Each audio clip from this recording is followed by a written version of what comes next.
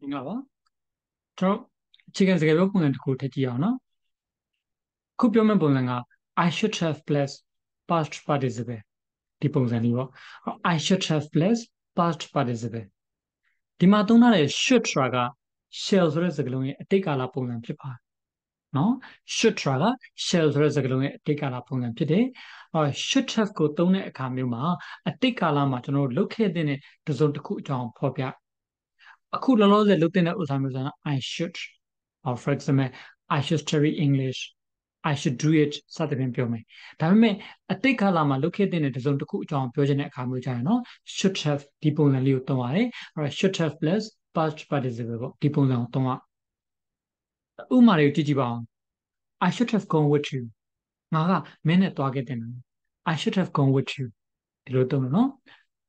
I should have studied more for my test I should have studied more for my test စာမေးပွဲအတွက်ငါပို့ပြီးတော့လေ့လာခဲ့တဲ့နာဒီနေ့မှာ test ဆိုတာကစာမေးပွဲဒါမှမဟုတ်စစ်ဆေးတာစစ်ဆေးမှုဒါတွေအကုန်လုံး test လို့ခေါ်ပါတယ် I should have read the directions before starting မစခင်မှာအညွှန်းနေပေါ့နော် directions ကိုကျွန်တော်ဖတ်ခဲ့တဲ့နေ directions ဆိုတာကအညွှန်းတို့လမ်းညွှန်းတို့ဒါမျိုးတွေကို directions လို့ခေါ်ပါတယ်ဒါကြောင့်မပြင်ပြတဲ့အခါမှာ I should have read the directions before starting I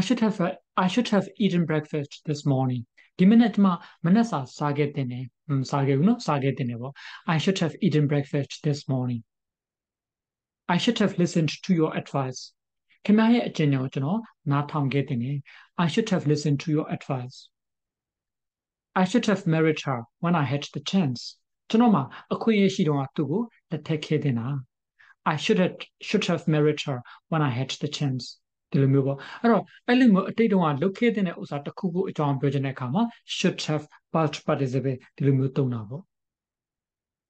shall ကိုတော့အနာဂတ်မှာဖြစ်ပွားမယ်ဒါမှမဟုတ်တည်ရှိမယ်တစုံတစ်ခုအကြောင်းပြောဖို့အတွက်သုံးပါတယ်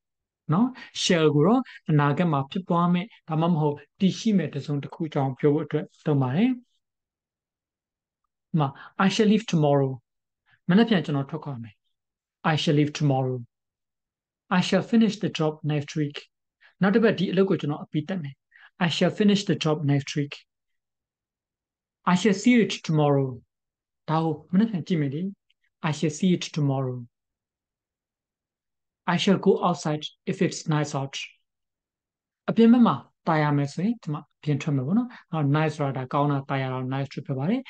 I shall go outside if it's nice out I shall pay for this later ဒါတော့နောက်မှကျွန်တော်ငွေရှင်းလိုက်ပါမယ် pay ဆိုတာငွေပြီးတာငွေရှင်းတာပေါ့I shall pay for this later ဒီလိုမျိုးပြောပါ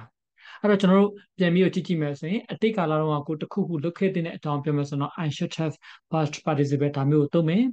ပြီးတဲ့အခါမျိုးကျရင်ဒီအနာဂတ်ကကိစ္စတခုခုကိုပြောချင်တဲ့အခါမျိုးကျရင် share ပုံစံသုံးမယ်အဲ့တော့ဒီမှာပေးထားတဲ့နမူနာဝက်ကြလေးကြည့်ကြည့်ပြီးတော့ကိုပြောချင်တဲ့အကြောင်းအရာလေးဖြည့်ဆွက်ပြီးတော့ပြောကြည့်ပါဒါဆိုရင်ပြောတဲ့အခါမှာကိုယ့်ရဲ့ပြောပုံဆိုပုံလေးတွေပို့ပြီးတော့တွက်လက်လာနိုင်မယ်အင်္ဂလိပ်စကားပြောလေးတိုးတက်လာပါလိမ့်မယ်အားလုံးကျေးဇူးတင်ပါတယ်ကြည့်လိုက်ကြည့်ပါဦး